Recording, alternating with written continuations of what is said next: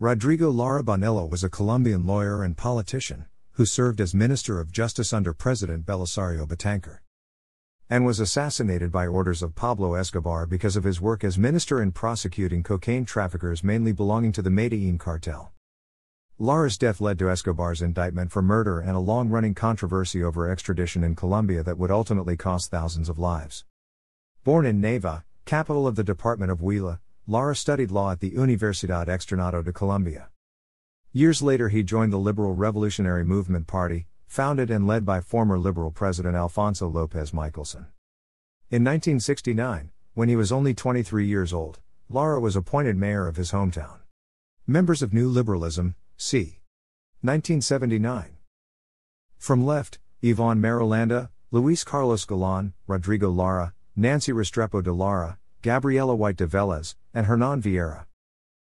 Galán, Lara, and White were assassinated either by drug lords or by the FARC. In August 1983, Lara, who belonged to the New Liberalism created by him and Luis Carlos Galán, was appointed by President Belisario Betancur as Minister of Justice, replacing Bernardo Gaitán Majeca. Lara, together with Galán, publicly denounced the drug cartels, especially in Medellín, where the cartel was led by Escobar. When Escobar was elected to the Congress, Lara denounced him, citing his connection to drug cartels. Lara also exposed Escobar and the cartel for influencing politics and sports through corruption. This triggered a trap set by some politicians, drug dealers, and journalists who were threatened by the explosive growth of Lara in government and especially in the fight against drug trafficking. Jairo Ortega, Escobar's ally in Congress, presented a check to the chamber, supposedly drawn by known drug trafficker Evaristo Porras. This, in addition to a recorded conversation between Lara and Porras, caused many to question Lara's legitimacy. President Betancur, however, dismissed the allegations and retained Lara in office. After the alleged link between Lara and the drug cartels was discredited, the government began uncovering the shadowy dealings of the Medellín cartel, specifically Escobar. Escobar was expelled from the Congress and his U.S. visa cancelled. The minister went further, reviving criminal charges against Escobar and other drug lords, such as Carlos Letter.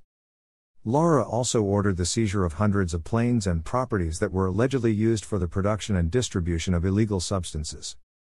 While Congress debated approving an extradition treaty with the United States, Escobar and his allies sought to solve their problems by physically eliminating Lara. Assassination of Lara on April 30, 1984. Rodrigo Lara Bonilla was in his 1976 Mercedes-Benz W116 when Byron Velázquez and Ivan Dario Guisado drove past his SUV convoy in a Yamaha motorcycle. Guisado shot an Uzi through the window, hitting him multiple times.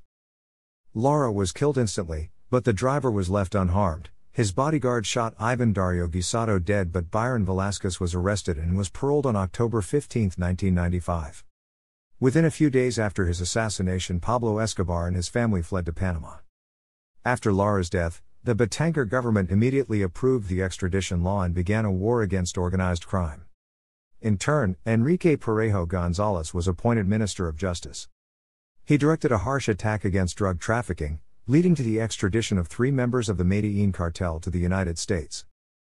In 2009, Rodrigo Lara Restrepo and the sons of the late Luis Carlos Galán announced to the media their forgiveness of Sebastián Marroquín, son of the late Pablo Escobar, who apologized for the damage done to the country in his 2 decades of narco-terrorism, as told in the documentary film Sins of My Father. Thanks for watching.